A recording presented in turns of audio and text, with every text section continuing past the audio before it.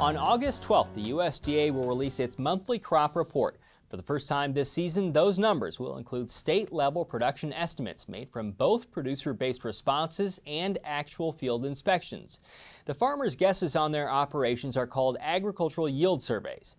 But in the 10 largest corn-producing states, accountable for nearly 83% of production in 2015, enumerators will sample hundreds of plots for the agency's objective yield survey. That process, which you're about to see, began this week.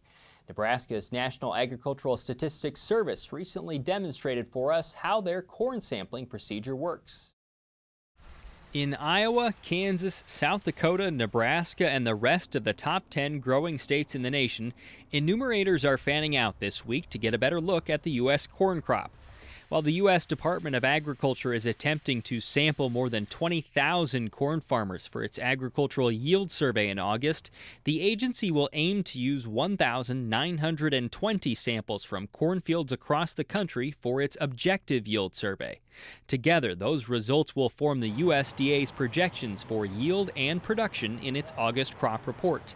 Patrick Boyle is the Deputy Director for the USDA NASS Northern Plains region. The objective yield survey and the ag yield survey are used in combination because their strengths play off of each other's weaknesses. The ag yield survey, we can draw far more samples because the cost of collecting the data is relatively inexpensive compared to the objective yield survey. Although calling growers or sending them surveys through the mail for its ag yield survey is cheaper, the USDA says the narrow collection time, from July 28th to about August 5th for this report, can make things challenging. And it's subjective. The farmer is taking his or her best guess as to what a field will look like at harvest. NASS statistician David BR says that's the benefit of the objective yield survey.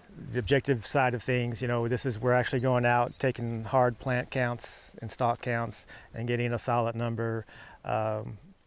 We look at it, it's not just asking somebody, well, what do you think it is going to be when, this part of the field looks good, but the other half of the field doesn't look good. This way we can say this is what it looks like, this is hard numbers for the field.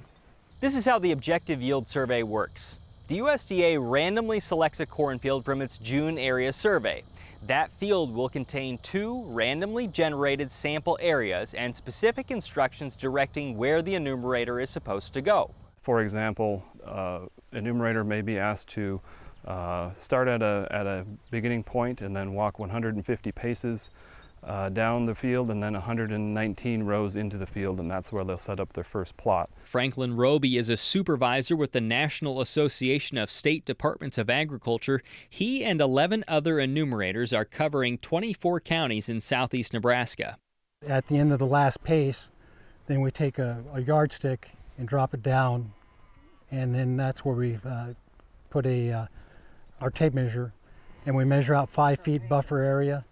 And then we go measure out the end of the plot, which would be 20 foot. So we have a 15-foot section. Within that 15-foot section, enumerators will work with plants in 2 rows. They'll mark the location because they'll return to that exact same plot for the next month's reports. The enumerators' forms will direct them to first measure the distance between the 2 rows. Then they'll measure the distance between the first row and the 5th row.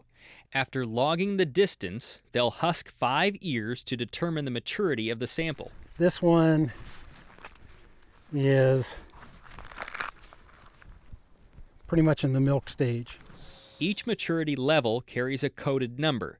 The sum of the 5 ears will designate what the enumerator does next.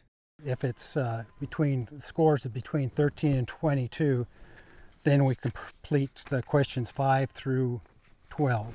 In this case, a sum of 20 tells the enumerator to measure the kernel row, use calipers to determine the ear's diameter, and weigh the ears. At a number over 22, indicating a plant near maturity, the enumerator will send ears into a lab for more detailed analysis.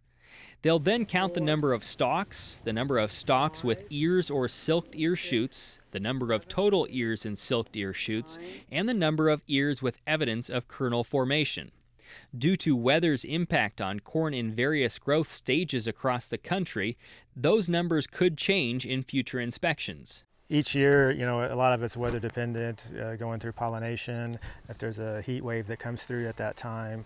if there's stress on the plants, if ears will fill out completely or not. Roby says sampling both plots or units of a field will take a couple of hours to complete.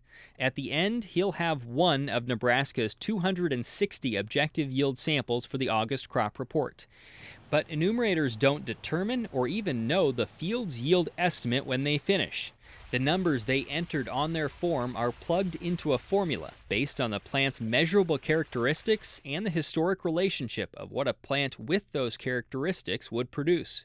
Based on previous data that we have in the past, we can use that for modeling to come up with an expected yield. It's possible an enumerator may be sampling the very worst area of a field, but it's also possible that an inspector in Wisconsin or Ohio or Illinois may be sampling the absolute best part of a field.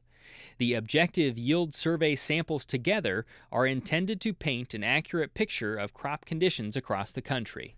Having access to accurate data, unbiased data, is critical to a free market. NASS data, while it may not be perfect, it is the best data out there. There is no agenda behind it. We are there to level the playing field for farmers and ranchers across the country.